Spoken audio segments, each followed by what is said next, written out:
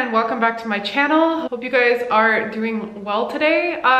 Let's talk about how everyone is talking about that no one is talking about the Amazon rainforest burning. Welcome to This Week in Ecology, where I go through the breaking news that is affecting the environment and wildlife today. So you've probably already heard that there is massive fires going on in the Amazon rainforest. This has been going on for a bit of a while now, but really yesterday and today it's picked up crazy traction, and everyone seems to have different ideas on what's the most important thing here. Climate change, indigenous people, cattle ranching. This is a really complicated situation, and it goes across boundaries, like the political situation, industrial farming, animal agriculture, climate change, and how really these fires are going to start being more and more normal and more frequent. The situation is the Amazon has been burning for a few weeks now. So what has started these fires? This is a point of contention, and there's a lot of even conspiracy theories now about who actually started these fires and why. When I'm not sure what is conspiracy theory and what is real, I look towards the scientists versus the political leaders. And the scientists and the meteorologists are saying that this has to be human-caused fires because of the way that it is burning. The Amazon rainforest doesn't have these mass burns like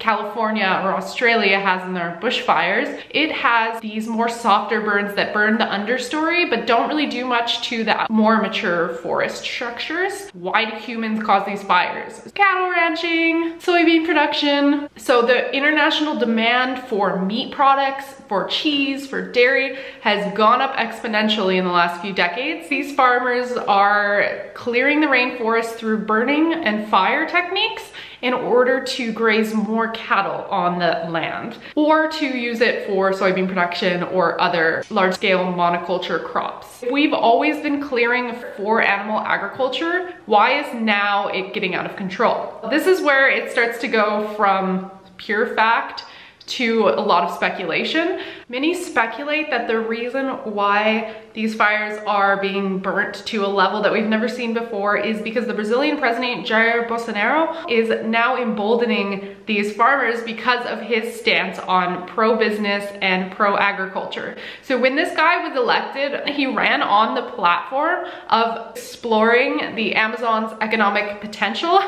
I think all of you guys know what that political talk means. It means industrial development. It means lowering environmental standards of Amazon development. It means ignoring indigenous voices. And it's starting to get even more ridiculous. The president is now putting on Twitter, it's all a big conspiracy theory. The fires are there because it's a dry season. Does this happen every year? No, it doesn't. We're getting the president saying it's all fake news. It's all made up by the rainforest nonprofits. You always hear about big pharma. What about like big rainforest nonprofit? And they're all making it up. That does not explain why the skies are black in Sao Paulo and we are seeing the rainforest burn at an unprecedented level. So why does this matter? I think if you're watching my channel, you know why this matters. The Amazon rainforest produces 20% of the world's oxygen. Another big issue is that it's not always just about what you and I get from the rainforest. It's about what the indigenous people who live there are experiencing, being forced out of their homes, being forced out of their traditional territory. When the fires were going on in California and the fires this year in Australia, it's absolutely devastating to see people lose their land. What about people who can't go anywhere else because all of their prosperity, their wealth, their culture is tied to their traditional lands? Not to diminish how horrible it is for anyone to lose a house, but imagine relying on the environment, the rainforest, for everything. Spiritually, for the roof that's over your head, your connection to your land, and then losing that because someone wants to develop the land for cattle grazing so that people in a foreign land can eat burgers because, cheese. No, that's, I really just don't want to see anyone discounting the fact that on a day-to-day basis, outside of this fire. Up to 90% of Amazon deforestation can be blamed on animal agriculture or monoculture crops that are grown in order to supply feed for the world's animals. What can you do? I gotta wrap this up. Stop eating beef, animal products. Amazon beef is found in fast food restaurants and processed foods. However, there's a lot of other environmental arguments for why even free-range farming is contributing towards global climate change. Eat local and sustainable to your region. Also, you can donate to many rainforest action nonprofits. I will put them on the screen now and also link to them below.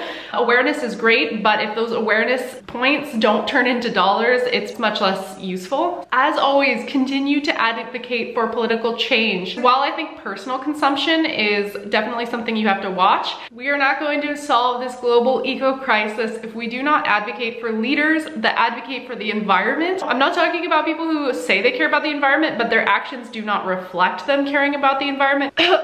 Justin Trudeau. I mean people who actually take steps towards environmental conservation. Thank you guys for watching, and I'll see you guys next time.